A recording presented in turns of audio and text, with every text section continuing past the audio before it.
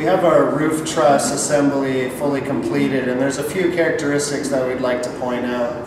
First being the raised heel profile on the roof truss. This allows us to get our full insulation layer to the outside edge of our walls. In standard construction, that top cord would come down and hit right here, preventing full insulation to the outside edge.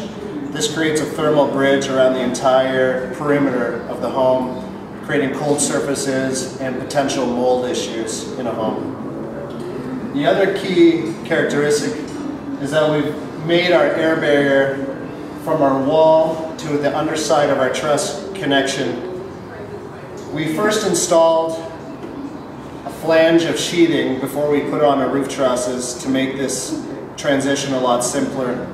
And we're using a long screw through the top plate to the underside of our truss to make our structural connection. Standard construction, you'd be using a hurricane strap, and this would be a very time-consuming process of air sealing around that strap.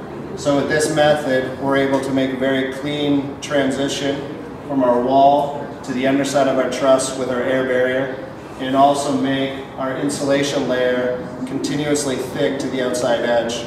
This is a very important detail because standard construction, we end up having air or ice damming around the perimeter of the home.